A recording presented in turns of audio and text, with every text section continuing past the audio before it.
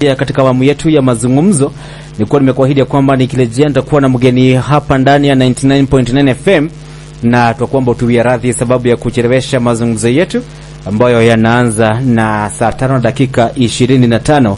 Inaashiria kwamba tutakompensate dakika 25 ambazo zimepotelea chini.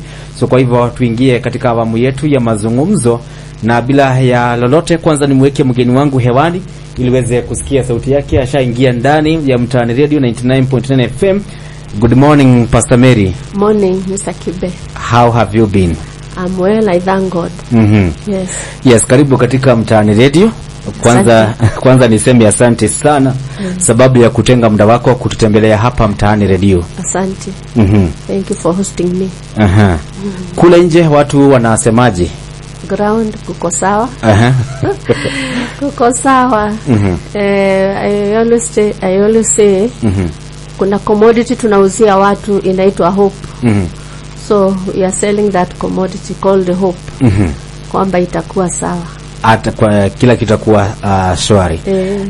Licha kwamba kuna baadhi ya familia nyingi na community nyingi ambazo zinataabika sababu ya ukosefu wa chakula katika sehemu tofauti, na by the way tutakuwa tunazungumzia hayo sababu hayo ni baadhi ya masuala ambayo tunafaa kuzungumzia siku ya leo.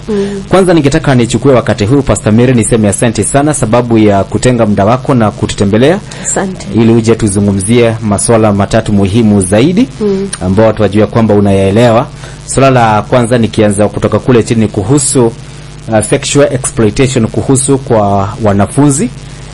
Visa hivyo vimeongezeka tena zaidi. Na hata asubuhi nilipokuwa nakuja kazini tena nikapigiwa simu nikaambiwa kuna mzee aliweza kumhusisha msichana wa miaka 13, that is Ndwaru Road, katika tendo la ngono. Unaona hili swala ambalo limeathiri watoto wengi sana na familia nyingi sana. Tutakuja kulizungumzia. Pia tunaweza kuzungumzia umuhimu wa elimu kwa kila mwanafunzi. Na la mno zaidi tutazungumzia kuhusu swala nzima la baadhi ya familia ambazo zimeathirika na kiangazi. Na hapa tutakuwa tunaangalia wajibikaji wa viongozi wa kule mitaa. Najua mimi ni kiongozi, wewe ni kiongozi, maybe at your personal level. Lakini sasa ukiangalia baadhi ya watu ambao wanaathirika, wale ambao ni viongozi wetu wanafanya nini kusaidia familia waathirika na kiangazi. So kwa hivyo tunaanza mazungumzo yetu baada ya kupata kitangulisho cha mazungumzo yetu ama cha mada yetu siku ya leo chini ya makala ya Tumaini. Tunatafuta suluhisho la changamoto za jamii. Maendeleo ndiyo msingi. Ni wakati wa kujadiliana. Ni wakati wa kuelewana. Ni wakati wa kuweza pamoja. Jiunge nasi kila Alhamisi na upate nafasi ya kujumuika na watangazaji wapendao, wataalamu mbalimbali, viongozi na wasikilizaji wenzako, ili tujiburudishe, tujadiliane, tuelewane na tuweze pamoja masuala muhimu kuhusu jamii yetu. Makala ya Tumaini yameletwa kwako na shirika la Center for Behavior Change and Communication, yani CBCC. Okay, sasa tunaweza tukaanza mazungumzo yetu, na kabla tuanze mazungumzo yetu pia ni kuweze kumkumbusha yule ambaye anatusikiza pale nyumbani ya kwamba unaweza kuhusika kuchangia mazungumzo haya kwa kuleta hisia zako kupitia 0710 606 763. Hiyo ndio namba yangu ya SMS. Naomba kwanza kwa wakati huu tutumie SMS 0710 606 763 ndio namba yangu ya SMS. Ukitaka kuzungumza mimi kupitia mitandao yangu ya kijamii, tafuta ukurasa wangu wa Facebook, that is Ivan Kibe page. Niko live pale, ni acha ujumbe wako pale Ivan Kibe. Pia account, personal account iko live pale, tuzungumzie swala hili. Ukienda pale katika Mtaani Radio live Facebook pia unanipata pale, alafu unatoa hisia zako ndio tuweze kusonga mbele kwa pamoja. So kwa hivyo ndani ya studio kama nilivyokuwa nimekuahidi kwamba niko naye mgeni wetu ambaye tunazungumzia swala hili nzima.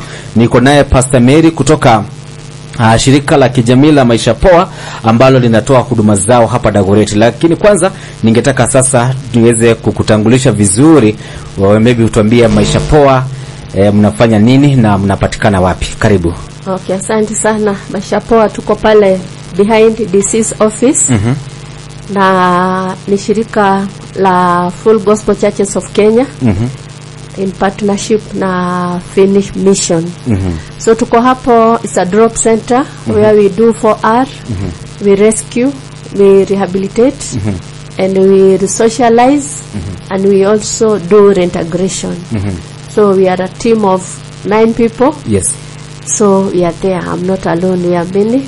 Yeah, tuko na David Matinde, tuko na Harrison, tuko na Priscilla, tuko na Patrick na Victor na Jane Kimeo, our caretaker. Yeah, we are many.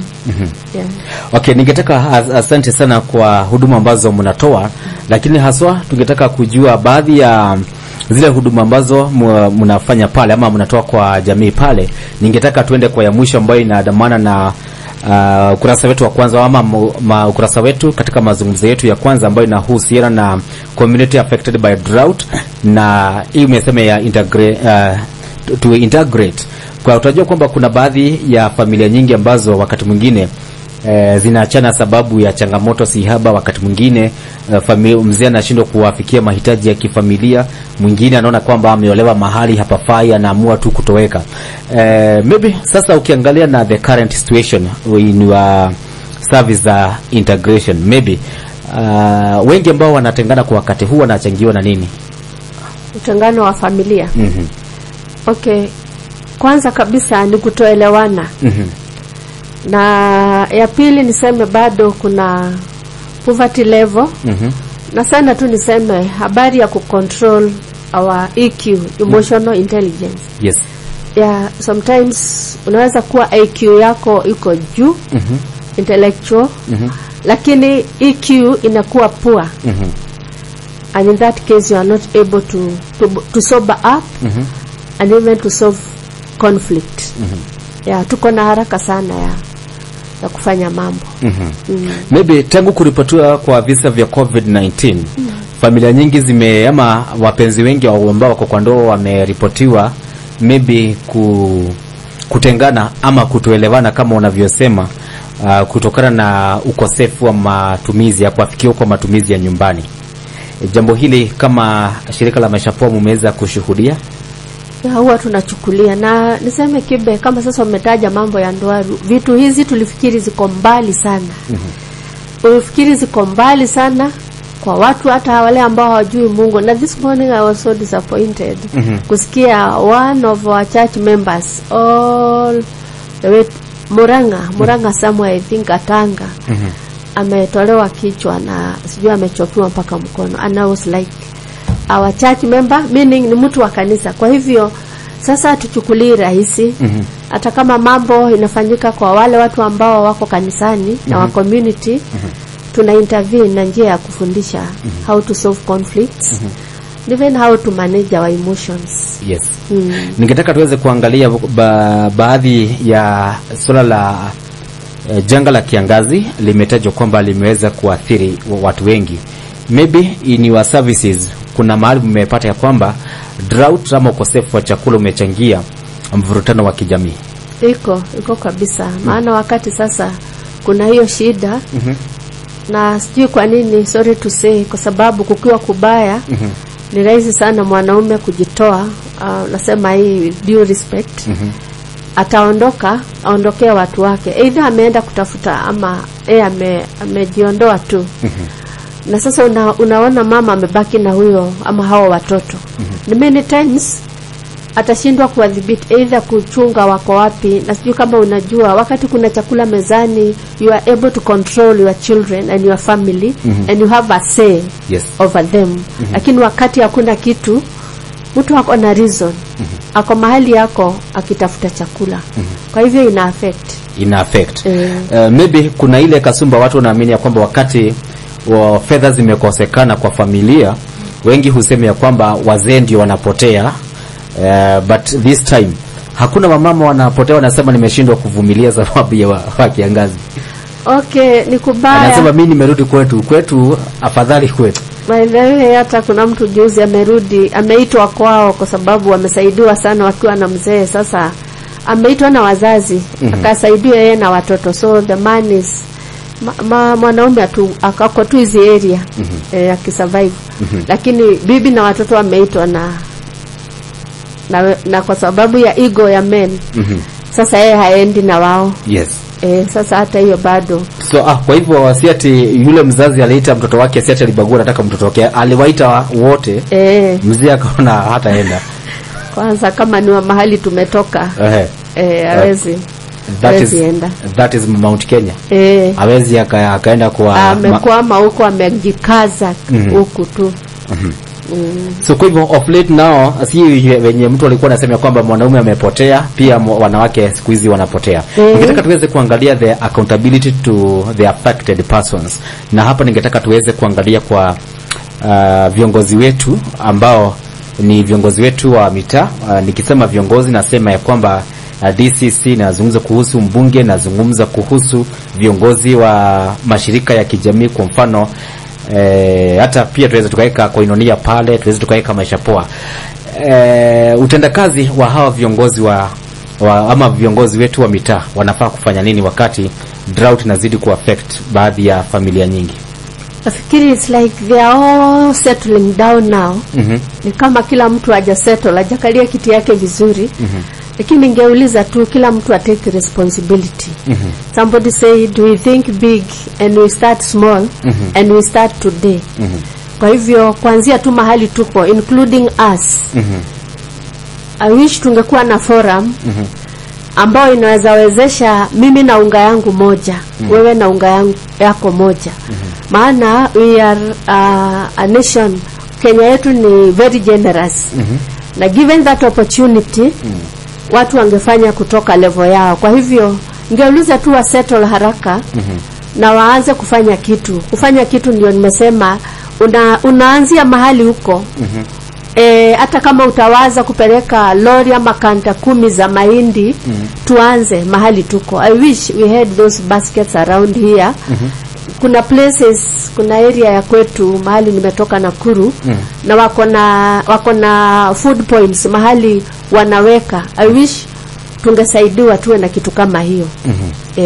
Okay, thank you. Unajua kuna watu ambao wanasema ya kwamba tunazungumza kuhusu jamii na ina sound ni kana kwamba tunazungumza watu wengine. Na ningetaka maybe kujua from within our locality, hapa Dagoretti South constituency na Dagoretti North ama Nairobi County ama Dagoretti Sub County, do we have watu ambao wameathirika na kiangazi? Wako. Na kibe niseme hata kanisani huwa na baada ya mahubiri huwa nasema kama uko hapa na una chakula, hatutaenda kulala njana, tumemsifu Yesu pamoja. Tuone baada ya ibada. And we have seen people coming. Ni vile tu hawezi sema mbele ya watu, lakini atakuja na kuambia ni kubaya. So tunaanza tu mahali tuko. Tunaanzia mahali tuko. Inaweza kuwa hai shout, maana bado unaona vitu za green na miti inapeperuka ya green, lakini kuna njaa bado. Na tunafanya home visits. Na unachangia mahali unaweza. Ndio. Ili tuweze kutoka hapo, ningetaka tuweze kuangalia swala la serikali. Yes, imeweza kukubali ya kwamba kuna kiangazi na kuna zile counties ambazo imeweza kutenga ya kwamba hizi counties zimeathiriwa na janga la kiangazi, na haswa kule kaunti ambazo ziko kule kaskazini mwa taifa letu la Kenya, akina Wajir, Madera, Turkana hizo. But what about Nairobi? Kama hapa Dagoretti watu wanakufa na kiangazi, who should raise the voice to the government peze kuelewa ya kwamba hata Nairobi iko na upungufu wa chakula?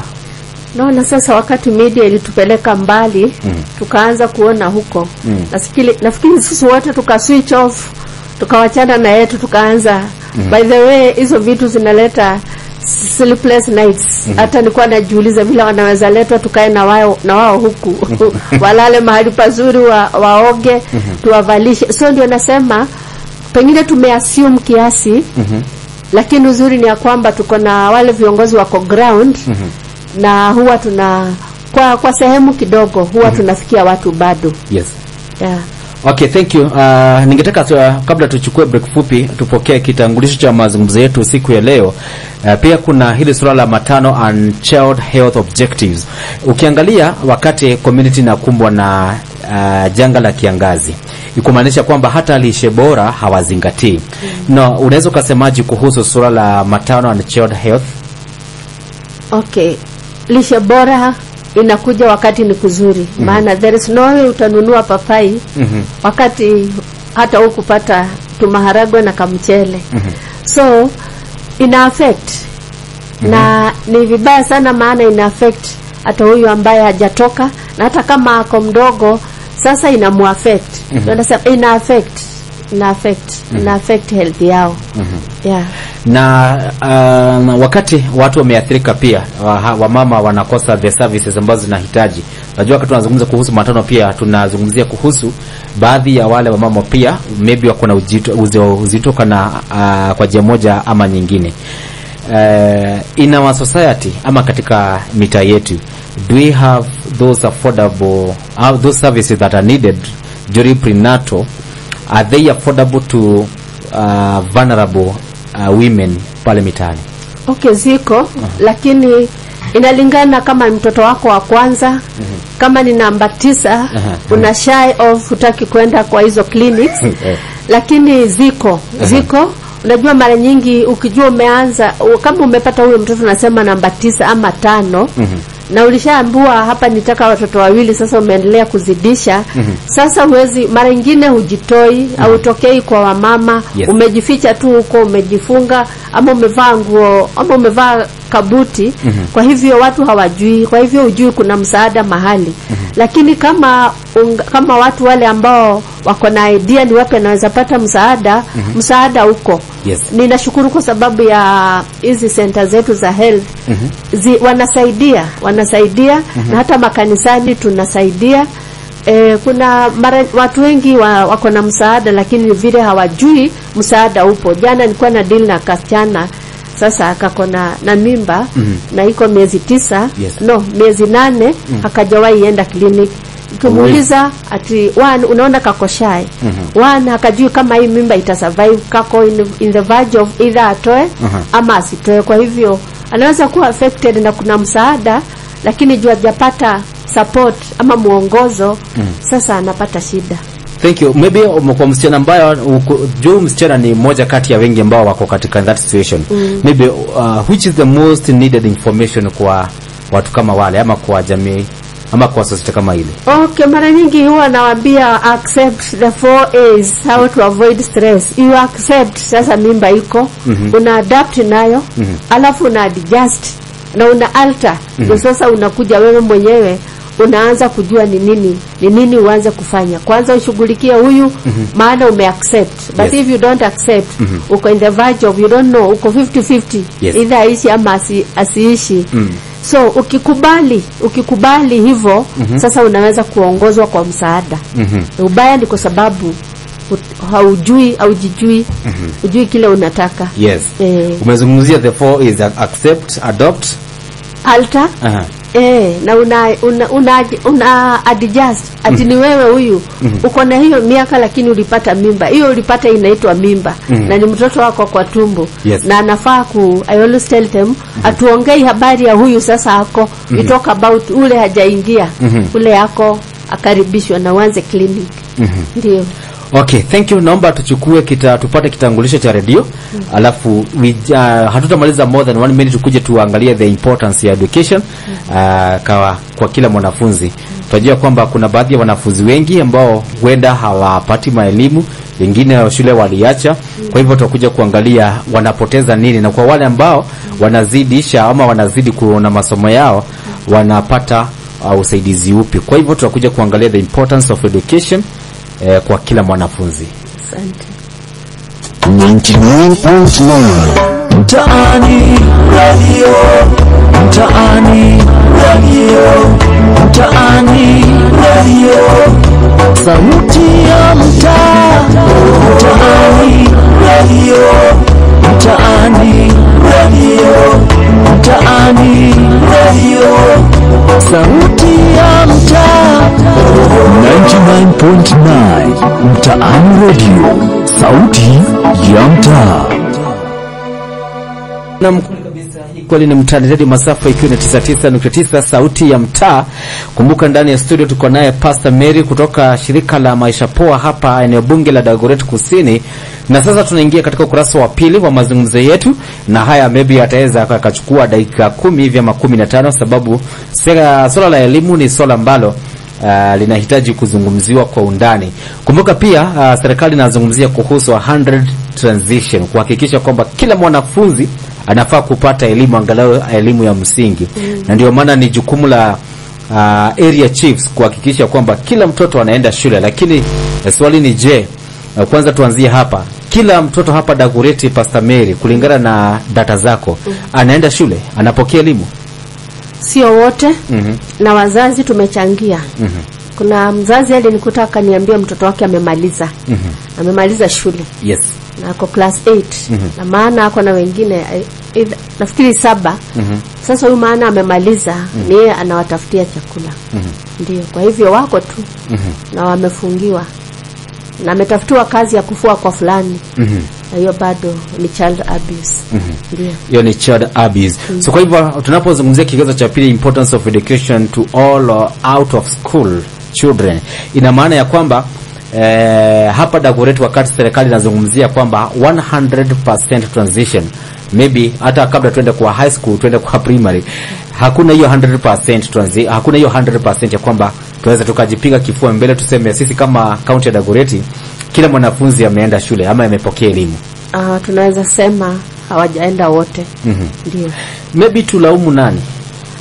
Tutalaumu community na pia mzazi. Kuna sako huwa na draw na huwa nasema ukichora hapo sako ya kwanza uweke child, mtoto ni wa parent. Chora sako uandike mtoto ni wa parent. Akiwa wa parent, both parents. Ni baba kama ulizaki bahati mbaya, kama alikuwa mtoto namba 15, huyo mtoto ni wa parent. So, hiyo sako nyingine unaweka family. Family ni mandugu zako na nani wakusaidie. Wakiona watoto wako hawajaenda shule, wakuje kwako wanaona watoto wako hawajaenda shule. Dina walete shida, hiyo ni familia. Tukitoka kwa familia kama wamenyamaza, ndio tunaingilia community. Sisi ambao ni majirani, mbona huyu mtoto ako kwa nyumba? Sisi community tunafaa kuwa askari. So tukitoka kwa community, na hapo ndio church inaingilia. Na personally kuna wakati naambia watoto, kila mtoto alete ka problem kake, na naambianga chukueni mawe huko nje, ulete ile shida uko nayo na ungependa kusaidiwa. And you can imagine how many children I got wanasema Mungu anisaidie kwenda shule, ana drop hiyo mawe. Mwingine akakuja na kimawe kikubwa anaitwa Njoroge, akasema kwetu kwa sababu ya vita ya baba na mama, hii mawe nimeleta, nataka mimi niende shule ya boarding, mahali ambapo nitasomanga bila interference ya vita ya na God is so gracious. Mungu anapenda watoto. Hiyo tu ilifanya nipate watoto 10 na kitu. Na hata huyo Njoroge saa hii ako class 6 na ako boarding school uko Kivaa. Nasema kama sisi kanisa na community tungeingilia. Sasa ukitoka kwa hao wote, sasa unaleta serikali hapo juu. Lakini sisi huwa tunapindua. Unaanza na serikali. Si ndio? Unaanza kulaumu serikali. Lakini wewe mzazi. Yes. Wewe mzazi. Na familia yako. Na community na kanisa yako. By the way, hata ni vibaya pastor kama watoto wa kanisa yake hawasomi, ni vizuri hata yeye atuambie mbona watoto hawasomi. Nasema hivyo hata mimi ni mchungaji. Tunachunguza ni kwa nini. Mtoto hata amekosa kwenda shule, ni kuambia siku nyingine kinyasa imeraruka. Akirudi nyumbani mama anamwambia mimi nilisoma imeraruka kuliko yako. Akirudi shule anaguzaguzwa hizo sehemu zimeraruka. Sasa huyo mtoto hiyo kinyasa, ukiwa pastor ama ukiwa mtu wa community, by the way, nikiwa njiani nikikutana na mtoto akiwa na uniform, ni kama anarudi nyumbani, huwa nasimama, ni nini nimefukuzwa nikanyolewe, namwambia ingia hapa, natafuta kinyosi, nyolewa, kula chips, tunazindikisha shule. Si mimi ni community, huyo tunarudisha. Hata 200 na mama alienda kibarua mapema, nyumbani hakuna mtu, unampatia, unamsukuma mpaka shule. Nafikiri hivyo ndio hiyo ndio tuko serious kiasi hiyo. I like the way umeweza kuizungumzia into general. No, ningetaka sasa tuweze sasa ku break down na kwanza tuweze kuhusisha pia kuzungumzia baadhi ya wanafunzi ambao tumeona ya kwamba hapa Dagoretti hizo tukasema kwamba si kila mwanafunzi ambaye ameenda shule, na tukasema kwamba blame si ya serikali pekee. Watu wengi wanasingizia chief sababu wameambiwa ni jukumu lake kuhakikisha kwamba katika area yake mtoto lazima aende shule. Jukumu kubwa ni la mzazi, them from their family, from their community then from their church and then government. Ningetaka tuweze kuangalia kwa wale ambao watoto ambao wana ulemavu. Na ukiangalia hapa kwetu Dagoretti, do we recognize, do we have enough facilities na shule ambazo zina accommodate watoto ambao wanaishi na ulemavu na wanahitaji elimu? Okay, wako and it's so amazing and so surprised. Jana niliongea na mzazi mmoja na aliniambia sasa yeye atalishaficha wake kwa sababu watu wamekuja huko wamepiga mapicha, wameitisha all documents na wameenda and they were saying ati kuna vile hizo pesa wanajua wamekosa kutuamini, walikosa kutuamini, na hivyo kuna watu bado wamefichwa. Lakini wale ambao wamekubali na wale ambao hawajakuwa na hiyo stress, yule ambaye hajawahi dhulumiwa hivyo, kuna msaada all over. Kuna msaada, bora tu mtoe na bora tu ukubali, hata kama ulidanganywa na ule wa kwanza, tuangalie wa pili wako ndani, facilities ziko lakini hawatolewi. Kwa hivyo wazazi tena ndio changamoto, ndio wanakataa kupeleka watoto wao katika shule sababu ulemavu. One, either hata ulitengwa na familia zenyu, ulitengwa na mume wako akakwambia kwetu hatuzaangi viwete na akajiondoa, akakuacha na mtoto. One, hata uko demoralized, haujui hata huyu mwingine unakuta ni wanini, unabaki mzigo ni wako. Okay, thank you. Tunangetaka tujibu swali letu la pili ambapo tunauliza mwanafunzi aende shule akose kwenda shule, mwanafunzi awe na hali yake ya afya iko sawa ama awe na ulemavu. Swali letu tunauliza asubuhi ya leo, kuna umuhimu ya mwanafunzi yoyote yule kupata elimu, importance of education for all out of school children? Kwanza niseme kabisa ni right yao. Ukisoma article 53, okay, kuna hiyo article ya protection, na ukisoma kuna so many rights za watoto. Pengine tu niseme tu kidogo ya kwamba right moja ni ya kwamba ako na right to health, to education, to family life, to play and recreation, na kukuwa na adequate standard of living and to be protected from abuse ama harm. Kwa hivyo Children's Act ya 2001 inasema mambo hayo yote anafaa kuwa na anafaa kuwa. Kwanza kabisa lazima awe shule. By the way ndio nasema mtoto yote ambaye age ya shule hiyo ni lazima awe shule na ni right ya mtoto. Kwanza ni right ya mtoto. So benefit ya mtoto kuwa shule, na niseme hii na on a later note. Yes. Mtoto akisoma hata kama yeye hata naweza kuiputa aje, kwa sababu education is a powerful tool for breaking the cycle either ya poverty. Kwa hivyo kusupport mtoto, ina support mtoto kusurvive, hata ina support mtoto kufanya mambo mazuri na kufit even to the society. Inaletanga self discipline, sense of responsibility, teamwork among children, preventing them from feeling social insecurity. Ni kitu mzuri kwanza kabla hajapata kazi. Mtoto akisoma ako na self discipline, ako na sense of responsibility, huwa napenda venye wanaamuka, najua nikiamuka nitafute kiatu, nipange bagi yangu niende. Hiyo umeanza kumfundisha, hajapata kazi, hajamaliza, lakini ako na sense of responsibility. Unlike mtoto yule ambaye ako tu kwa nyumba, yeye alilala analala tu akijipindua, sasa huyo hana sense of responsibility. Kwa hivyo na inafanya akuwe na teamwork. By the way, unajua hata huko ndio wanaanzanga kufanya campaign. Utajua mtoto tu ni MCA kwa class, sasa alishafanywa ndio nani, ndio anaangalia hii, ndio head wa hii department. Hivi ndio unajuanga viongozi wanatengenezewa huko. Hata kwa plot akishatoka shule Hapo ndio utapata hata MCA wanatafutanga tu kura huko shule. Na unasikia watu wakianza kusema nikiwa lini nilikuwa dom captain, nilikuwa prefect, au viongozi ukisikia wengi walianzia shule huko ndio wanatengenezewa. Umenikumbusha nikiwa high school nilikuwa mkuu wa chakula. Haya, si unaona? So unaona bado wewe ni mkubwa. Kuna kitu waliona. Either hautawanyanyaza wakati wa kugawa. Kuna kitu waliona. Yaani kwa sababu nilikuwa nenda angalia leo chakula inapikwa nini. Wakati wana complain wamekula githeri sana. Sasa na msaidizi sasa tunaandika barua tunasema hii wiki angalau tukule githeri mara 2. Si unaona ulikuwa advocate wao. Kuna kitu waliona, wewe ni mteteaji and I believe you also doing that kwa karia yako. Unainua wengi. Okay, asante. Hiyo maybe siwezi nikapata, maybe sasa wenye wako nje waniambie kama kuna mtu nimewahi saidia. Okay, anyway. Anyway, no, ningetaka maybe ulikuwa umemaliza kabla nilete swali lingine? Naweza kusema value education, it makes people independent, it increases knowledge, it strengthens the mind and forms character. It enables people to put their potential optimum use. Na inakuanga ni type of reform for human mind.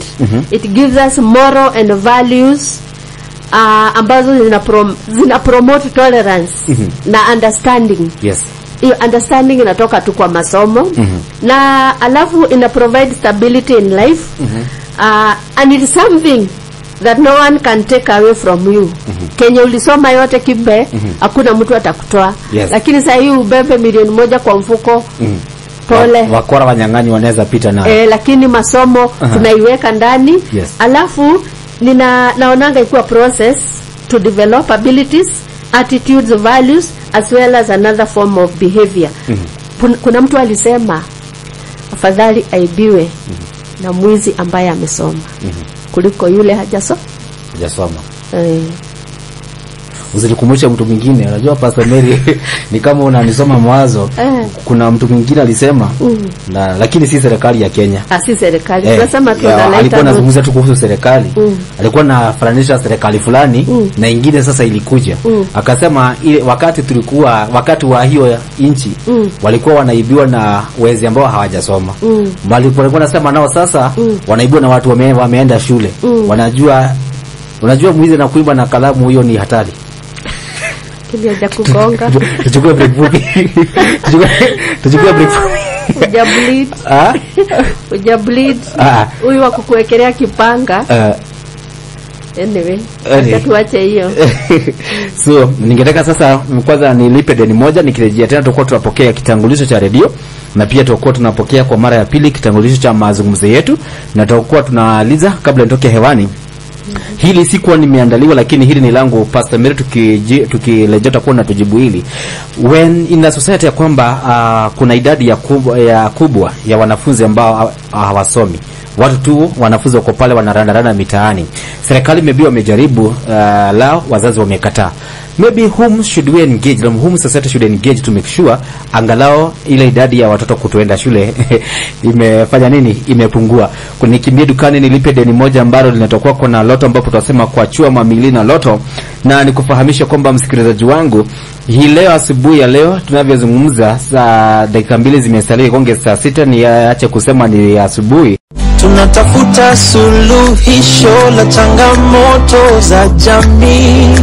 Maendeleo ndiyo msingi. Njoo tujadiliane. Njoo tuelewane. Njoo tuweze pamoja. Jiunge nasi kila Alhamisi na upate nafasi ya kujumuika na watangazaji wapendao, wataalamu mbalimbali, viongozi na wasikilizaji wenzako ili tujiburudishe, tujadiliane, tuelewane na tuweze pamoja masuala muhimu kuhusu jamii yetu.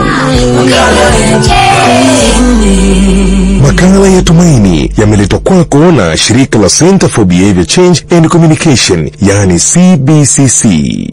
Naam, asante sana. Kweli kabisa, kila siku ya Alhamisi tunajadiliana kuhusu ama chini ya makala ya Tumaini. Karibu tena Pastor Mary. Na nilikuwa nimekuuliza in a society ambayo idadi ya wanafunzi wengi hawaendi shule, which engagement ambayo society inafaa kutafuta? Sasa bado tunarudi pale ya kwamba mtoto ni wa parent. parent ama parents. Yes. Na niseme tu Kibe, I wish watu wange learn na kile ambacho kinaendelea. Nikisomeshwa, mimi tuseme mimi ni mwanafunzi nimesomeshwa, sisemi ni vibaya kuenda kwa miradi ama kusomeshwa na Kamau wa Njoroge na uko na mzazi ambaye anaona mtoto ni wa community, mtoto ni wa serikali, hadi sasa usomeshwe. Unaonaje wakati wa graduation, wakati unaandika, ninaandika nini yangu inaitwa profile. Mimi nilisomea hapa, nilisomeshwa na Kibe, nilisomeshwa, hakuna mahali ninaweka mzazi wangu venye alinisaidia. Alafu huyo mzazi siku moja, unajua sisi tuna age na watoto ndio wanaenda wakifanya nini, wakiwa na nguvu. Sijui unaonaje nikibisha mlango wa huyu ambaye sikusomesha, sikumsomesha, nilisema asaidiwe na miradi.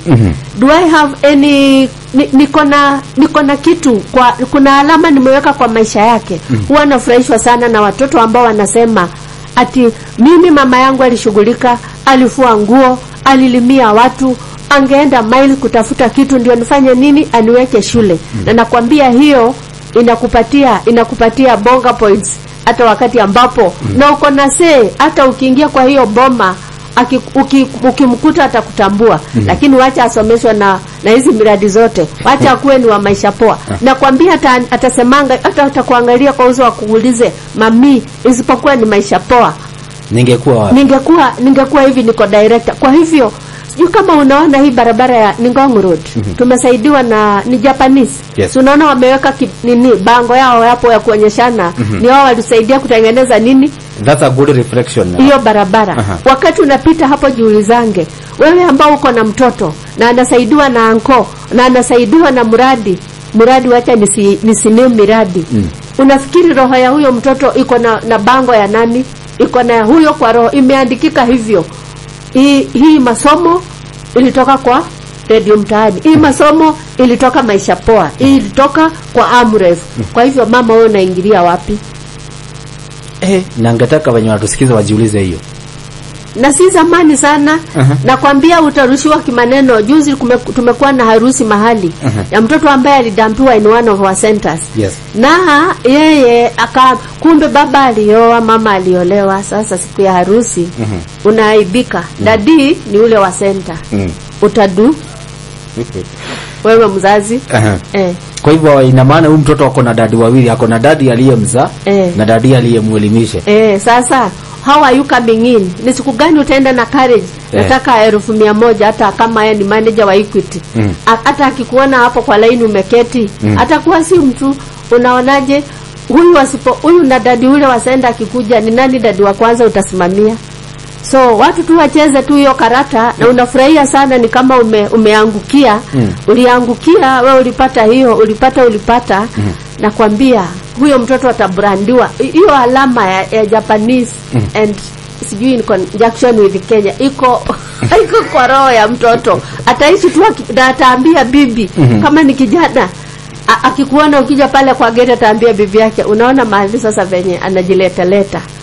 Na nikisoma hata yeye hakuwa anapatikana. Kwa hivyo wako na right to education. By the way, sisemi tunakosa, lakini wewe bangaisha, ngangana kabisa. Na men ni wachanue.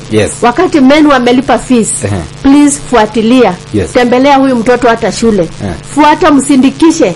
Maana unalipanga fees ya 40,000. Alafu umpatie pocket money. Mama naye anakuja na ngiri ama 500 anampatia, naambia hebu shika hii, wachana na baba yako, anajuanga tu kulipa shule na ajui kuna vitu zingine mnataka. Hebu shika hii ngiri baba. Sasa ngiri inaangusha zile 40,000. Kwa hivyo please, hata nyinyi muendange visiting.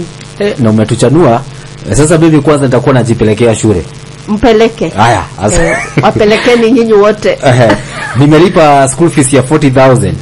Mama amempatia 500 akamwachia wakiachana. Na akamwambia anasahau na ile 40,000. Hata namwambia achana na baba yako. Ajuangi kuna kitu mnahitaji. Na by the way, 40,000 ya fees na hii ngiri ni gani inaguza mtoto sana? Si ni hii ya kukula. Amekula. Asante sana Pastor Mary kwa hilo. Most men have never maybe fathomed that. Hawajaifikiria kuhusu hilo. Yeye anaona akitoa school fees kama ni 20,000, alafu kutoka hapo anajua mtoto anaenda shule Kirinyaga atoe 2,000 fare ya kwenda na fare ya kurudi. Na ni by the way Pastor Mary, si hata hii 500 ambao inapatiwa mtoto, si ni dadi alitoa? Ilikuwa yako lakini imepeanwa na umeharibu. Alafu hata sasa uangalie vizuri na utaangalia na utafanya research. Wazee wakigonjeka, nasikianga hata hawa Murang'a akipiga simu anaumwa, watoto wake wanasema atafutiwe dawa hapo kwa chemist. Lakini mama akigonjeka mara moja mamia anaendewa kutoka Murang'a apelekwa hospitali na akae Nairobi mwezi. Ndio nasema sasa nyinyi mlikosa tu kura pole pole. Amukwenda shule huku angalia report form. Huku kwa time na yeye ulilipa tu shule mwaka mzima. Na pole. Wazemi ningewaambia mahali wapo tuamke. 99.9 Mtaani Radio, Mtaani Radio, Mtaani Radio, sauti ya mtaa. Mtaani Radio, Mtaani Radio, Mtaani Radio, sauti ya mtaa. 99.9 Mtaani Radio, sauti ya mtaa. Okay, naam, thank you very much. Hii ni Mtaani Radio, masafa ikiwa 99.9 na amboni kusalimia na Nuldin Jekitu anasema good morning guys, I'm watching live nikiwa Maritini, tuko pamoja hadi mwisho. Alafu anasema pass greeting to Pastor Mary. Nimezipokea, asante. Atresia Vienda from Juja anasema na tupata vizuri sana. Asante. Ningetaka ndugu zangu tafadhali tuweze kuzungumzia mazungumzo yetu siku ya leo. Mary says asante. Ningetaka nikirejelea niweze kusoma SMS ambazo zinaandamana na mazungumzo. Ni vizuri kutusalimia, lakini la mno zaidi tuachie ujimbo wako, hilo litatufaa zaidi kwa wakati huu. Na Peter wake humo anasema na tufuata vizuri sana. Asante. Na mbona kusalimia na Jogwa trench coat. Anasema bado anauza trench coat.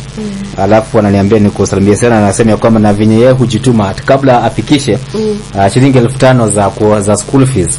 Tena apata hakuna credit anapata wakati mtoto anaenda shule. Anyway, asanteni sana. Ningetaka sasa tuweze kuangalia kigezo cha tatu ambacho ni kigezo ambacho mara nyingi hakifurahishi, sababu hizi visa vinaongezeka kila kuchao, na kinazungumzia kuhusu prevention of sexual exploitation.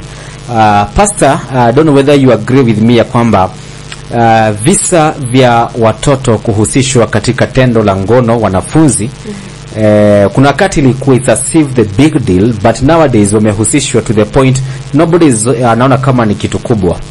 Kabla tuweze tuingie ndani ya mazungumzo hayo kwa undani, leo hili kikuja kazini nikakiliziwa simu na mtu akaniambia ako na issue ya kwamba mtoto wake aliweza kuhusishwa katika tendo la ngono kutoka Ndwaru Road. Na aliyatamwa fanya kile kitendo ni kama hii room na hapa hivi, hata haendi mbali kuhusisha mtoto wa rafiki yake katika swala hilo. What has happened ya kwamba hizi visas vimeongezeka zaidi na hatuoni kama ni big deal? Kwanza kabisa niseme according to kuna watu wanaitwa Out of the Shadows Index 2022 report, walisema Kenya ranks at the position 22 out of 60 countries in terms of prevention, na tuko position 21 in terms of response to child sexual exploitation and abuse. Kwa hivyo niseme ya kwamba umesema hiyo statistics ni kutoka from which organization? Wanaitwa Out of the Shadows. Unaweza kuangalia na unaona tuko 22. Yes.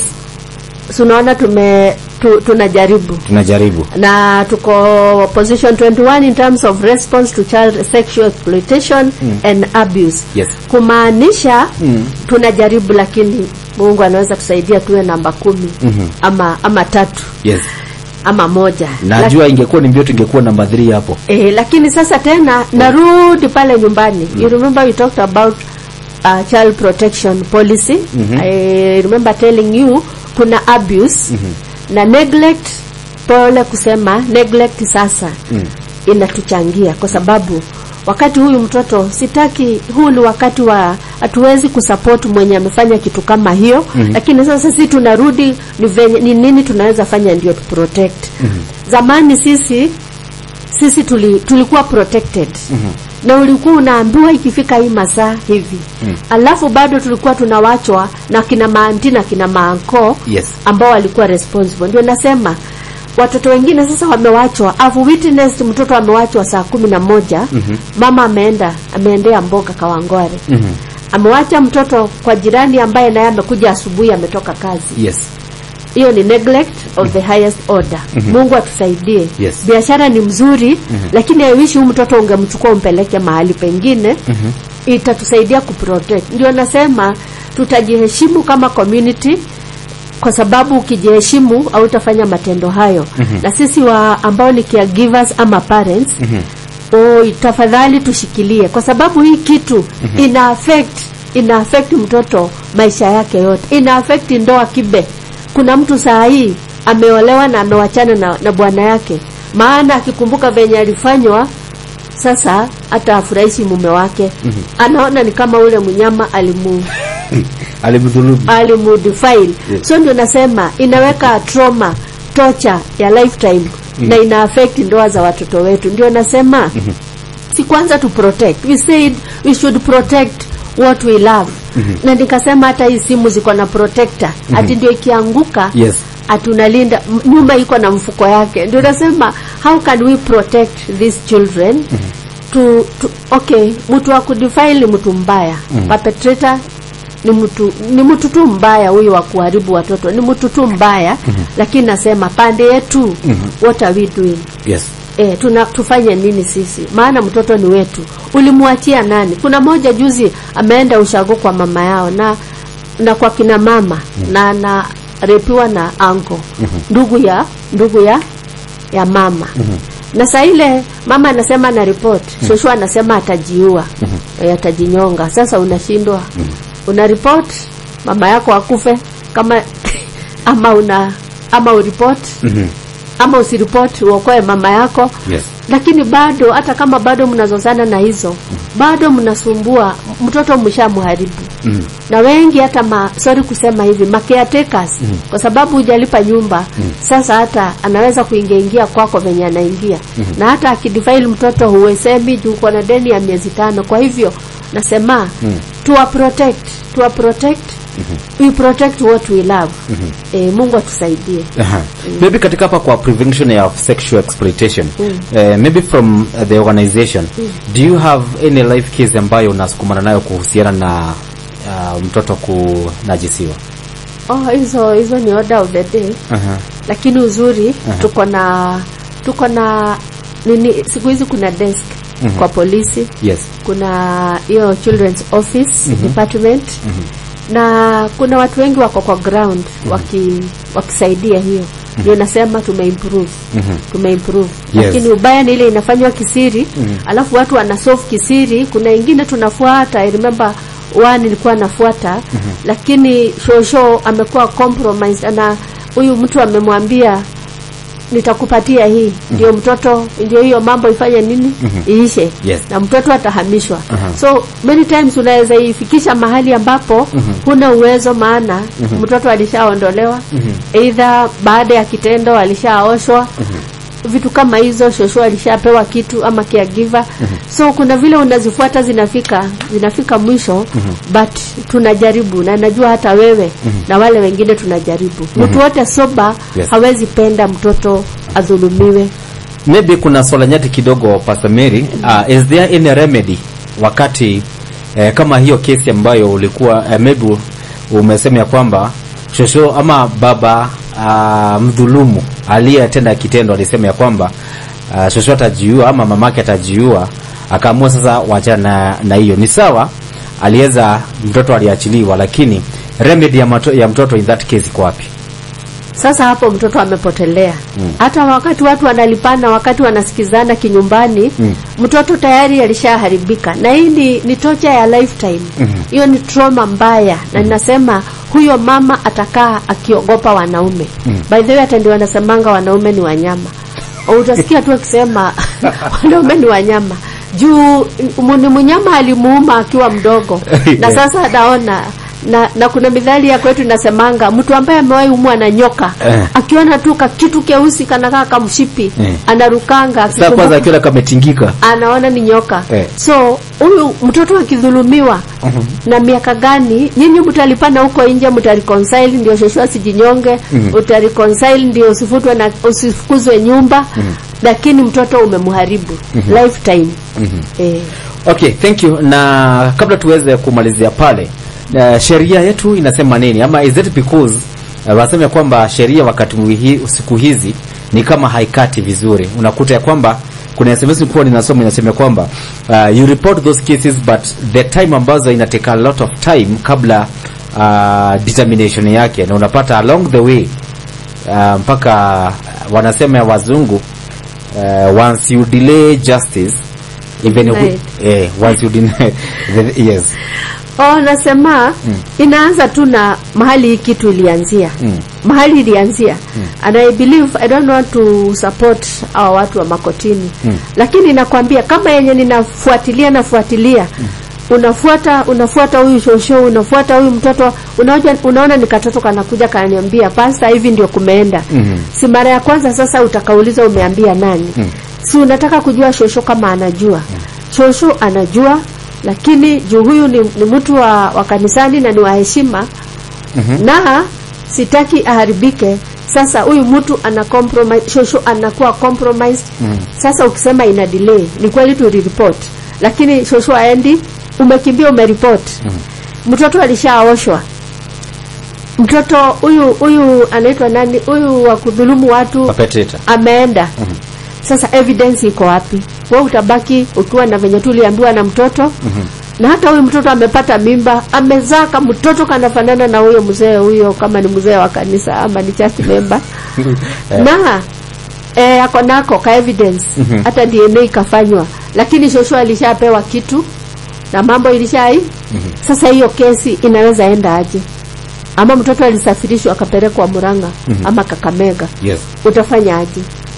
Kumekuwa, I don't want to say that kutumia jina trade, kumekuwa na issues like there are some sitaki kuita washamba ambao kina mama wengi ambao wanatuhumiwa like they are trading sex na watoto wao.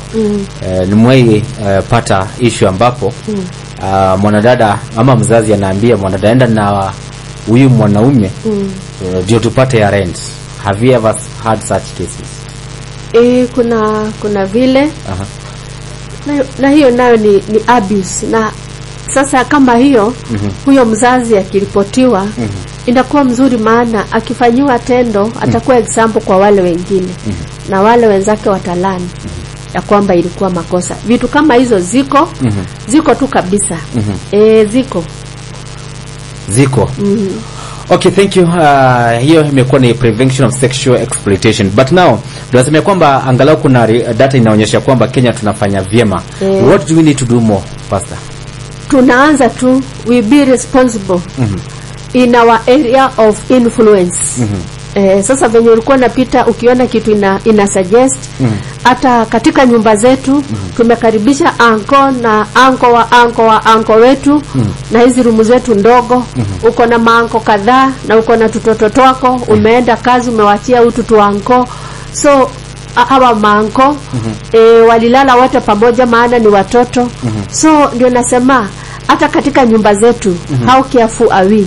Hawa umeleta, ni kweli umekuja kuwasaidia, watakudhulumia watoto ama hawa makazini zako, kazini wa kazini alikuja kutafuta kibarua ako kwangu, analala kitanda ya juu, tusichana twangu tunalala ya chini, lakini juu ni maango haina and even us, I'm sorry to say, kuna shule moja unasikia hiyo mambo inaendelea kwa class. Watoto wakikuja kuonyeshana venye dadi na mami walikuwa. Sasa hata sisi ndio nasema inaanza na sisi kwa sababu nasikianga paka ni one of the, sijui wacha niseme sana, watu hajifiche. Lakini mtu akija akiwa mlevi misbehave, huyo mtoto anapeleka hii elimu kwa wale wengine, wanafunzi wengine. Kwa hivyo sasa inakuwa on and on. Hata Acha tuseme hii ni mchana. Acha tuseme, tutasema siku nyingine usiku. Tunasema wakati wa swala nyeti. Swala nyeti. Kwa hivyo hiyo tuifungie kwa nao. Kwa hivyo tunaanza na sisi. Mahali huko, the way you behave in your house, the way hapo nje kuko. Hata hiyo nyumba, hao wanaume wanachomoka. Uliza neighbor, kwa nini hawa watu wote? Are your children safe? Yes. Wacha tu umuchanue, maana tumekumbwa na mambo mengi, tuko na mambo mengi tunafanya, hata umesahau ya kwako.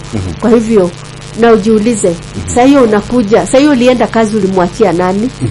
Ndio namna hiyo. Okay, some of them are, tunapozungumza kuhusu exploitation, sometimes we do expose them. Tunawa expose. Maybe pia kulingana na mazingira yetu. Angalia plot ambazo tunaishi. Niko na mke na watoto wawili.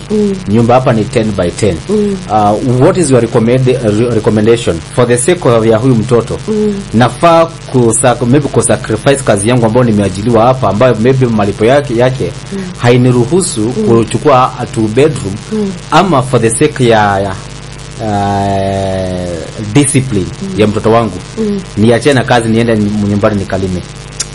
Mimi nafikiria kila watu wanavuka bridge wakifika hapo. Ningesema kila mtu ajue vile atavuka bridge ya kwake, kwa sababu kama nyumba ni ndogo na tutoto tuko hapo, si unakuwa tu makini, ukue tu makini. I know kuna venye tu mtu anaweza jipanga, kwa sababu sasa tena ukipeleka mama nyumbani hata sijui utamkutanga lini. Na huwa nasema kuna wanaume wanakaa hapa wake zao wako Murang'a, wako Western, na huyo ni mke wako wa siku ine, maana siku ngapi mwezi wewe ni bwana yako mwaka mzima umemuona siku 12. Ile weekend anaenda kila mwezi, naenda amechoka, amefika asubuhi, mmeongea, ameanza kurudi. Sasa mwaka mzima umemuona mara 12.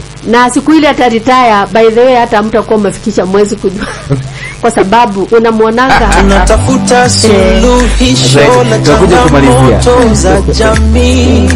Maendeleo ndiyo msingi. Njoo tujadiliane. Njoo tuelewane. Njoo tuweze pamoja. Jiunge nasi kila Alhamisi na upate nafasi ya kujumuika na watangazaji wapendao, wataalamu mbalimbali, viongozi na wasikilizaji wenzako, ili tujiburudishe, tujadiliane, tuelewane na tuweze pamoja masuala muhimu kuhusu jamii yetu.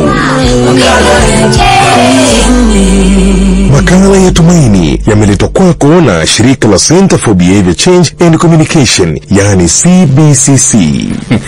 Haya, asante kwa wale ambao wanapeleka wake nyumbani, wanaenda after wakilipwa kwa mwezi, wanaenda mara 12 na maybe anaenda kama kwetu kule saidi za upite Nyeri, wende na huko Nyahururu. Kwa hivyo safari yenyewe inakuchukua 5 hours kwenda pekee. So kwa hivyo nitafika kama nimechoka. Na uende ukaangalie ng'ombe kwanza huko nyuma na mbuzi. Yes. Tambo ingia kwa nyumba. Umechoka. Alafu nikiingia tu hivi naanza kupatiwa habari mbaya. Na dada naye anatoka, anaenda chama. Kuna kachama alikuwa nako. Anakimbia. Tambo akuja. Sasa hiyo ni maisha aina gani? Anyway. Okay, ningetaka sasa tumalizie kwa kuangalia the last ambao ni kuhusu the COVID-19 vaccine. Hivi karibuni kumeanza ripoti imeanza kuonyesha kwamba ni kana kwamba virusi vya COVID-19 vinazidi kuongezeka, Pastor Mary, na watu wanahimizwa wazidi kupokea hizi chanjo dhidi ya COVID-19. Kuna watu ambao wanasema hawachukulii hii vaccine maanane, ama waletilii maanane. Ujumbe wako muhimu ni upi? Sema tuzipate. Na nikisema tuzipate, pole kusema hizi, kama naingilia wanaume. Ukiangalia wanaume wengi ndio hawaja. Hata ya kwanza na ya pili, wacha hii ya tatu. Wacha hii wanasema ati vaccine ya tatu. My eyes, hata wakati wa chanjo I could see wenye walikuwa na shiva hata kabla haijakuja. Wanaume mfanye kubalini mchanjo, kwa sababu hata nyinyi ndio mnaenda sana, mtaletea watoto hiyo madhara, hata mke wako. Kwa hivyo wakubali kuchanjwa. Ningesema tu tuchanjwe, please tuchanjwe. Na unajua hata HIV ni wanaume wengi hawajijui. Wengi sana. Yes. Kuna wakati tulikuwa na initiative ya kutafuta kuambia wanaume tafadhali mjijue. Sisi huwa tunashikwa mara nyingi kwa sababu kwa clinic ukipeleka mtoto sijui ukiwa na mimba una tushazoea hizo vitu. Clinic ni kama kwetu. Lakini nyinyi hata ugonjeke unajikaza tu kimwanaume.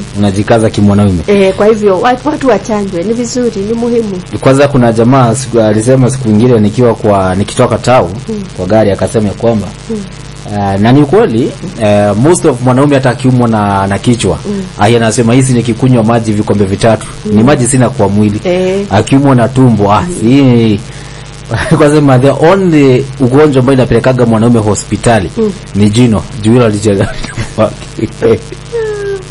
Yale abunaga daktari wabia toa hii. Hata yanagi na kusikiza daktari kama linaweza likafiliwa nitoa.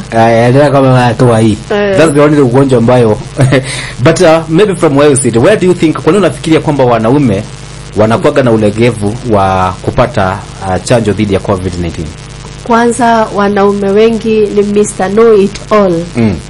Wanaitwa Mr. Know It All. Anajua kila kitu. Kuna moja tuliargue na yeye na akaniambia yeye ni scientist na hata hajakubali hayo mambo yote. Na wakati tumedungwa ya kwanza na ya pili na ya gani, sasa huwa anafurahi sana akiniambia unaona bado mimi niko na sikufanya nini. Lakini tunasema bado hajaponea, si vibaya. Nataka kuamini serikali yetu haikuwa itumalize. Yes. Na tumeona matokeo. Kama sisi wachungaji tumefurahi ya kwamba tunaweza kuja kanisa, watu wetu wa praise and worship wanaweza imba bila hizo vitu vitambakwa, na tunaweza kuinteract, tunaweza kutembelea wazazi wetu na washosho wetu. Please, hii kitu nafikiri tumeona matokeo. I think by now inafaa tujue kuna kitu ilifanya. Kuna lengo ukiangalia vijana. Sasa tuweke wazee kando na wasichana na wamama. Vijana unaweza kusema wako wapi katika hii vita dhidi ya COVID-19? Vijana tu, unasikia sasa hao vijana bado ni sana vijana wa fulana. Unajua ni Mr. Know It All also. Kwanza hawafanyi nini, wanajiamini pia na wanasema wako na nguvu. Hiyo kitu ikija hata haiwashikangi. Wanasema damu ni moto. Damu ni moto. Hata wacha hivyo tu, mambo tu rahisi kumwambia enda ujijue. Hata hiyo hapendi kwa sababu nafikiri akona low self. Mimi sijui vijana tu ni kama hawa wazee, lakini si wazee wote. Nasema kuna wazee wazuri na vijana wazuri, lakini vizuri tuone kuna mabadiliko. Kuna kitu hizo chanjo zilifanya. Mungu akiwaongoza, and I believe Mungu angetuachilia tukuje tuangushiwe tu mashindano ya bure. Naamini kuna kitu imefanya. Na tulishakubali hata watu wa kanisa. Kwa hivyo tushakubali virusi vya COVID vipo. Now maybe now your personal level, ama before to come to your personal level, tukuje to your position pale katika maisha poa.